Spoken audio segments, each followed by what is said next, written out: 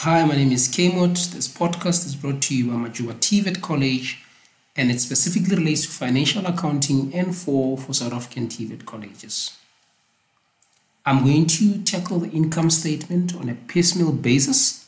For that reason, I'd like to refer to this as part 1 of 3.1. I have selected to do a question paper which was written on the 10th of June 2016.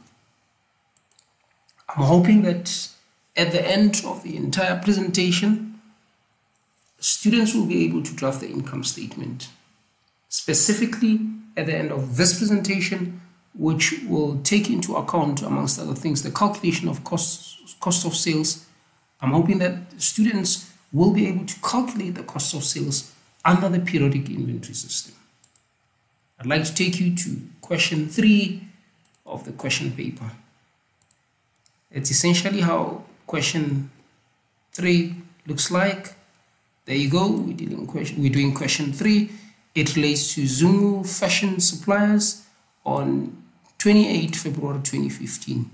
You're required by requirement 3.1 to draw up the income statement for the year ended 28 February 2015. I don't want to keep this presentation long because it might be confusing. Therefore, I'm only going to focus on the calculation of gross profit. Firstly, I want to make you aware that we're given what we call the pre-adjusted trial balance, and it clearly distinguishes between what we call the balance sheet section and the nominal section and the nominal account section.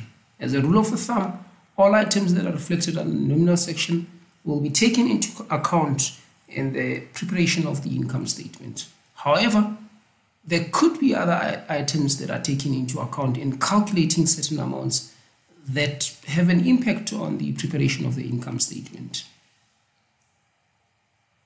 I'm going to use an Excel spreadsheet to show you how we do the income statement. Let's quickly go to that spreadsheet. There you go. Please, it shouldn't confuse you. I've magnified it so that you can be able to see exactly where we're at. That's essentially how it looks like. It is the income statement relating to Zungu's Fashion Suppliers for the year ended 28 February 2015. Let's quickly see how amounts that we're going to take into account in calculating the gross profit. Firstly, under the nominal section, as you can clearly see, we provided with the amount of sales. I'm going to copy the amount of sales. I'm going to copy it there. So it's a copy and paste. I'm just taking the description. And the next thing that we're going to take into account in determining what we call the gross profit, it's called cost of sales. Let's quickly go back to your question paper. We're specifically told that if you look under the note, specifically I'd like you to focus on the bullet point number 2. We're specifically told that the stock taking is conducted as per the periodic inventory system. Remember, we clearly distinguish between the perpetual inventory system and the periodic inventory system. Under the perpetual inventory system, cost of sales is determined on a regular basis. So cost of sales can be determined at any stage. However, under the periodic system, the business is not able to determine the cost of sales for each and every item it sells. So the cost of sales would actually have to be determined all the time the business sells its stock. To cut the story short, under the periodic system, we're going to calculate the cost of sales, and I'm going to show you how we go about in calculating the cost of sales under the periodic system. Before I even show you, let's determine the amount relating to sales. We're given that sales at this point in time, it's an amount of 727,150. We quickly need to go to our adjustments and see whether there's any adjustment impacting the calculation of sales. Adjustment number 1 doesn't impact the calculation of sales. Number 2 speaks about bad debts. The third one, it doesn't impact the calculation of sales. The fourth one, it doesn't because it speaks about stocks. The fifth one, it doesn't. It relates to coverage on goods sold. And the sixth, it relates to water and electricity. The seventh adjustment relates to interest on fixed deposit. The 8th adjustment relates to interest on loan, and that adjustment relates to rent received, and the last adjustment relates to depreciation. So now that we're happy that amount of sales doesn't have any adjustment, we're going to go to the nominal section and see whether there's any item that we need to take into account, like your sales returns, in determining the amount of sales.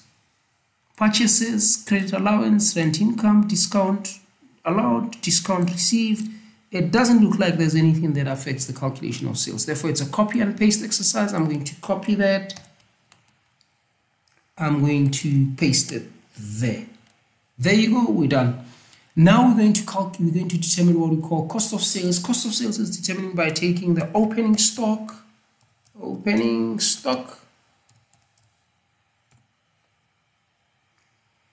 We're also going to take purchases. Remember, we're going to add purchases to the value of opening stock. Purchases.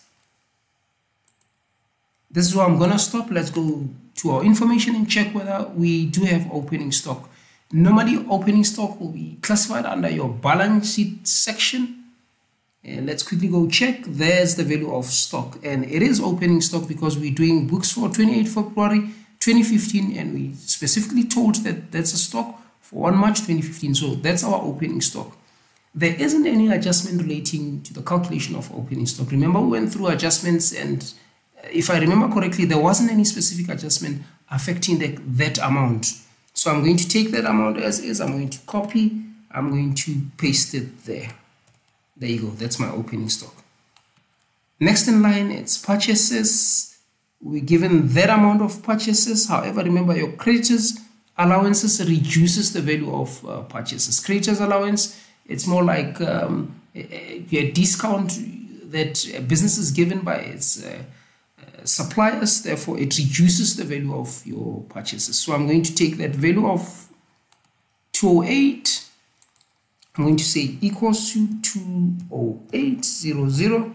I want to reduce this by the value of credit allowances.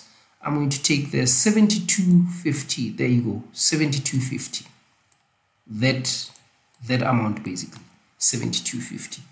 7250 to arrive at the value of purchases that we're going to take into account in determining cost of sales. Moving along swiftly, let's quickly go through the nominal section and see whether there are any other amounts that we're going to take into account in determining the cost of sales.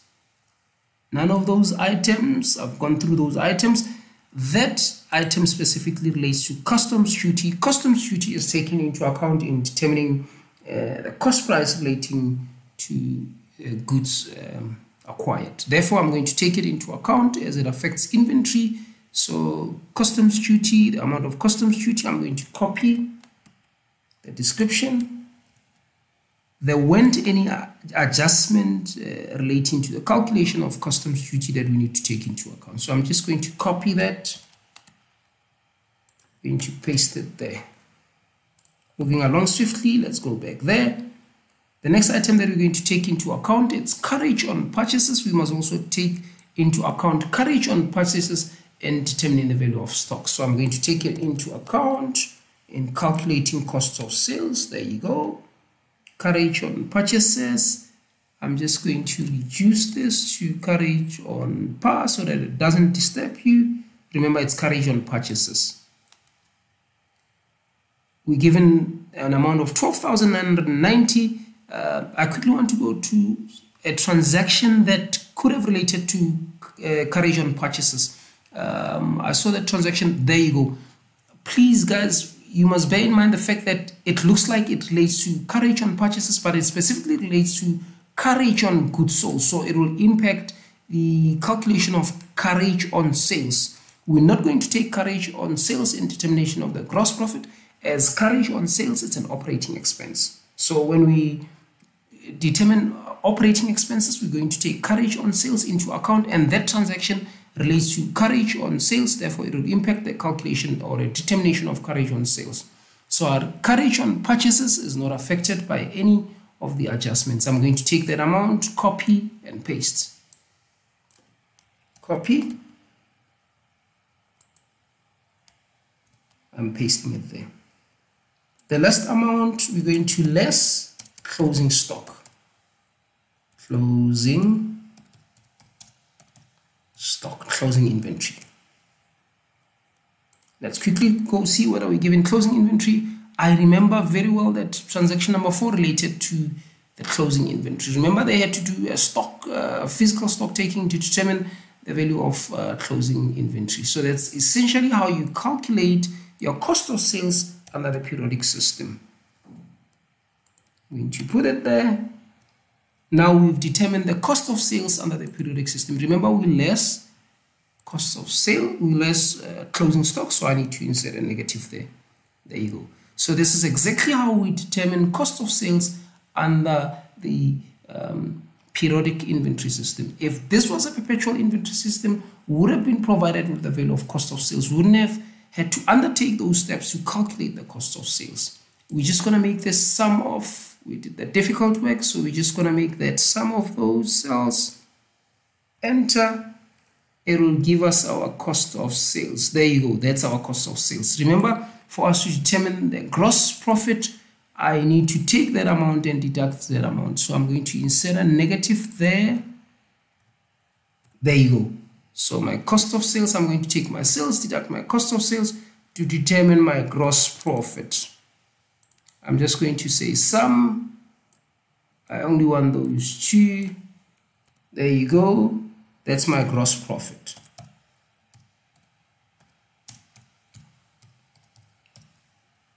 Thank you. This is where I'm going to end this presentation. In the next presentation, I'm going to deal with other income.